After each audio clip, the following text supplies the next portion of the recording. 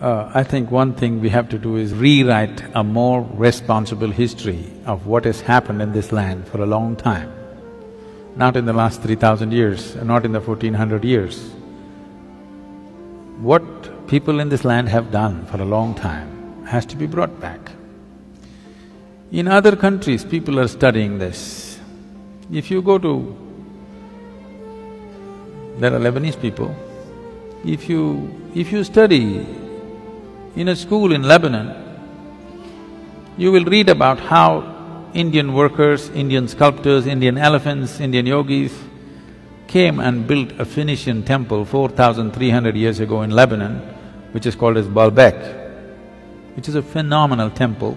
4,300 years ago, some of the foundation stones are over 300 tons and there is no granite in Lebanon. They transported it all the way from Egypt, across the canal and up the mountain and put it up there. Indian elephants, workers and sculptors worked. The proof, there is enough proof, but one proof is visually hanging there is lotuses in the ceiling.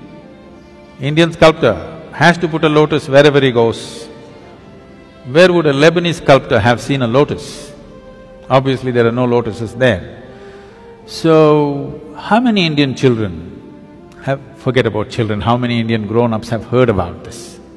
No. The Tamil kings went and built Angkor Thom and Angkor Wat in Cambodia. Angkor Thom is the largest religious building on this planet. The intricacy and the engineering, the sheer design and engineering of how these temples are built, if you go and see, you will feel proud of being a human being, because if human beings can think something like this 1,000 years ago and manifest it, it is too much. This was done by the Tamil kings, most of the work done by probably the Tamil labor. From first standard to 12th standard, does any Tamil child even read a line about this in their history book? No. We only read how we were conquered, raped, looted, beaten by other people. Then if there is no pride, why would you want to recreate it? You need to understand this. A culture or a nation is just an idea.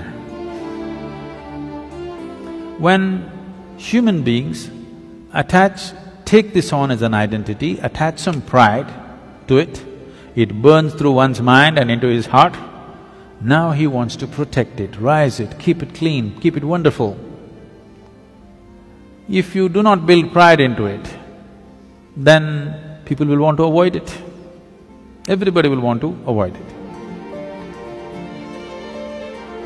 Now, whatever you think is most successful in the world, you will want to imitate that.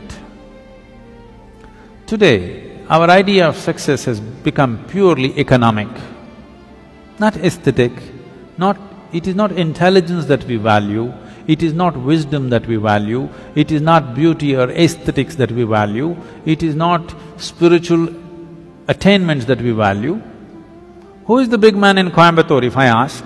People will only name the richest man in the town. They will not name the wisest man in town, the most beautiful man in town, most meditative man in town. No, the richest man in town is the biggest man.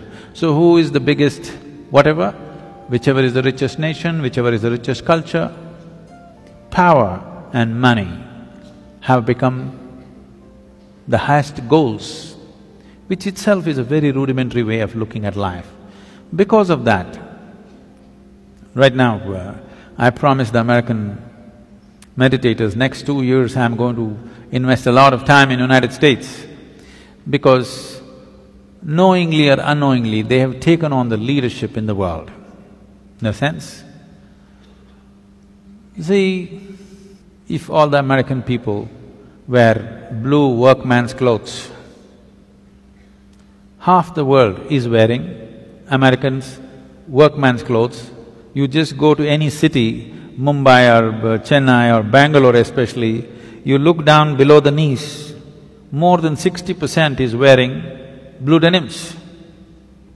When we have the most intricate weaves, there are over 120 weaves in the country which are unique and many of them are dying, no other culture on the planet has the variety of weaves that India has. All of them will die. Chinese silk is going to kill it unless all of you ladies make at least 20% of your wardrobe into handmade Indian weaves. They will all vanish in the next 10, 15 years. Why is everybody wearing not even American executives' clothes, American workman's clothes? As if that's not enough, if they tear their trousers, everybody tears their trousers. Yes. It's all torn, but in a very expensive way. Now, if Americans put carbon dioxide in a bottle and drink it,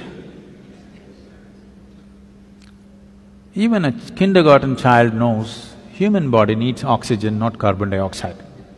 But because America drinks carbon dioxide and says this is the real thing,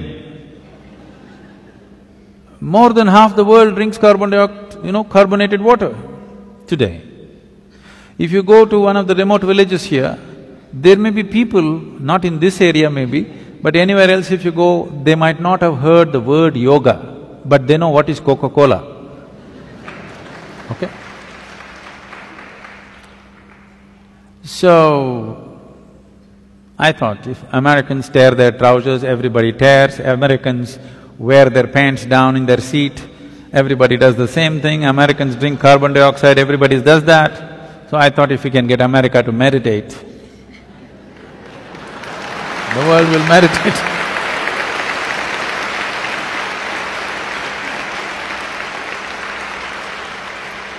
So, we're doing a little bit of a big push in the next 2 years in United States. We want America to meditate.